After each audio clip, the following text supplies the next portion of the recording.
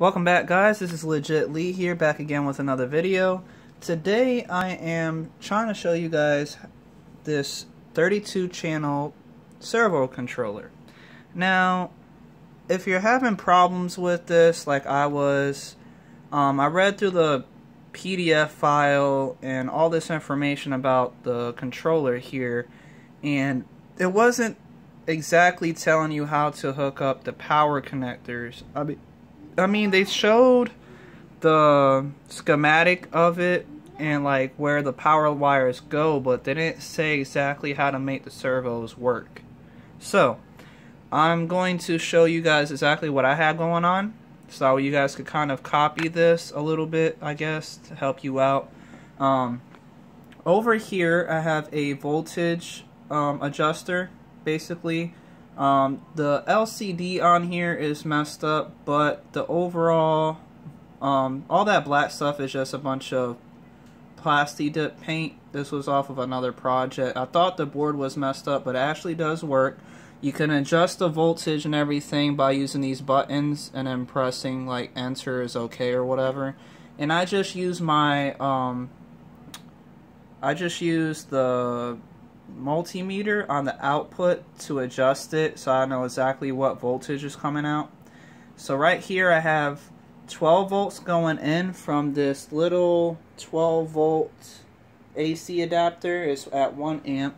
Comes in over here, and as you can see, I have power going into this board, and then the output comes out as 5 volts. I have it adjusted for around 5-6 volts around there.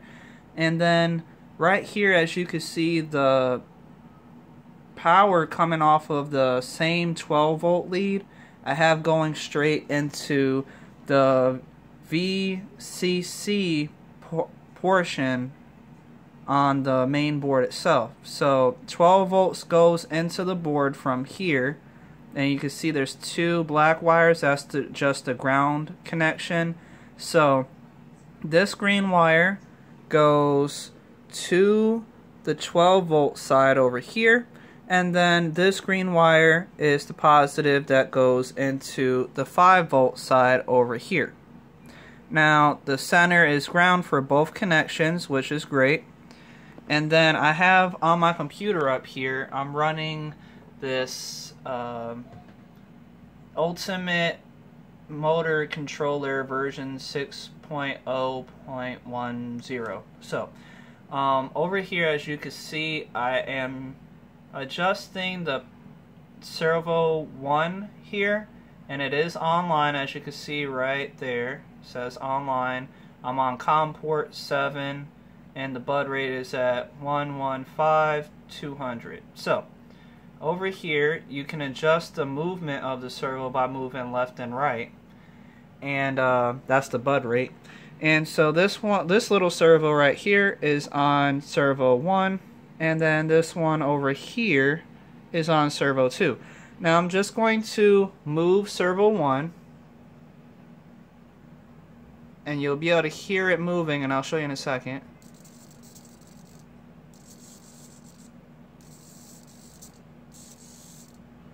And I'm going to show you right here.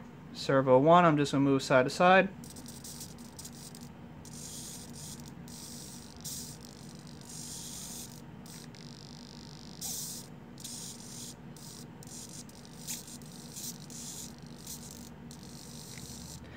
Now, when I do it for servo 2, it tends to cut out, and I think that's because it needs more amps than the 1 amp power supply I'm giving to it.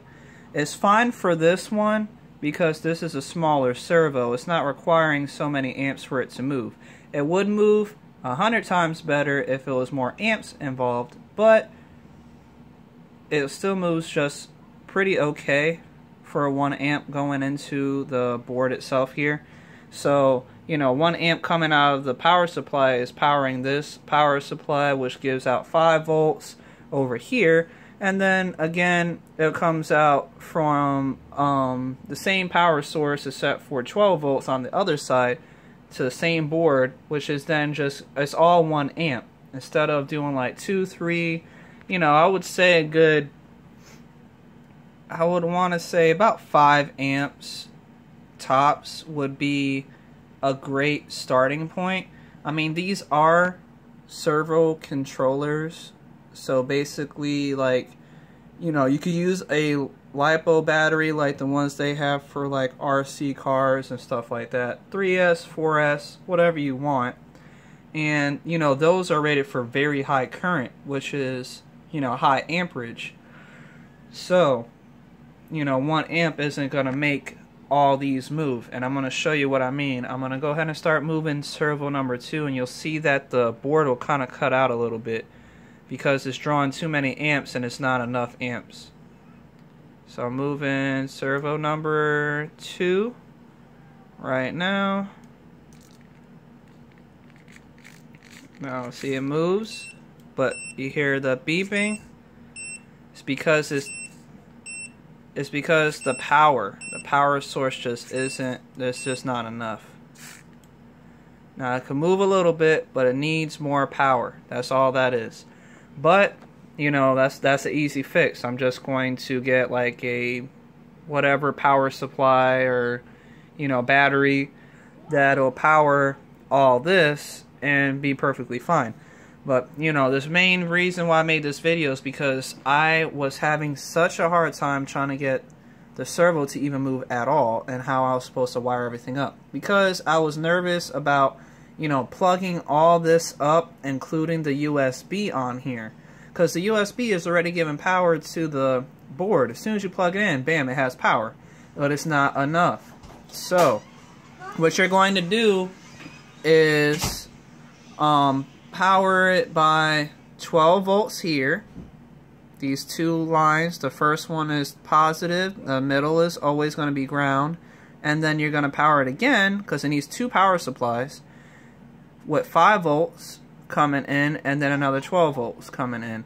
Now you can power this all off of 1 power supply. You just have to make sure that you have a voltage adjuster that comes from off your 12 volt. You always have to make sure it's going to be 12 volt or a little around there, because of the fact the main board only takes in 12 volts. If you give it any more extra, I would say, like, say you gave it like 15, it will probably burn the circuit out.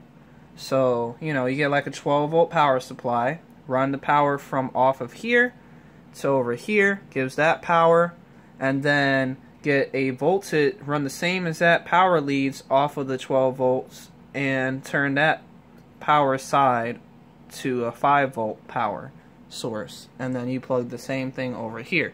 That's what they were trying to say when they said 2 lines turns into 4 lines off of 1 power supply.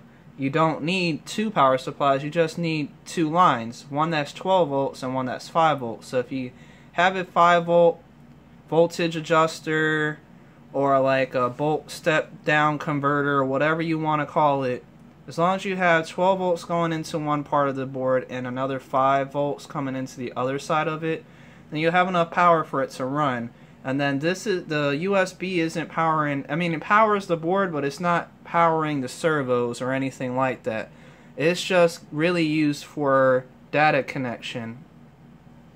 And that's what will throw you off. It's not power to the servo, it's just power to the board to let the board know, hey, this is COM port 7, and, you know, indicating, and then that's why you'll keep getting all that buzzy noise. It'll keep buzzing through this little buzzer right here. If you have it all powered up and you have that bright green light or blue light, whatever light is on your board, saying, hey, I'm on, everything is all good, then you can start, you know, moving your stuff around like how I'm doing right here. You can move it, no problem. So that's good. You don't have to worry about all that. So, I hope you guys liked the video. Please like, subscribe. I know this was a little complicated at first for me. I'm trying to make it as easy and as short as possible. You know, 10-minute video ain't so bad. Please, like I said, like, subscribe. Let me know what you think. And if you have any questions about this, just let me know. I'm trying to research as much as I possibly can with this. I only have 2 servos plugged in right now. I do have like 10 or 11 servos I could plug in, but I need to get the power source with more amps going into it so that way I can do all that. So yeah, tune in for another video soon. I'm just gonna be slightly updating everything with all this. So I hope you guys liked the video. You guys have a great day.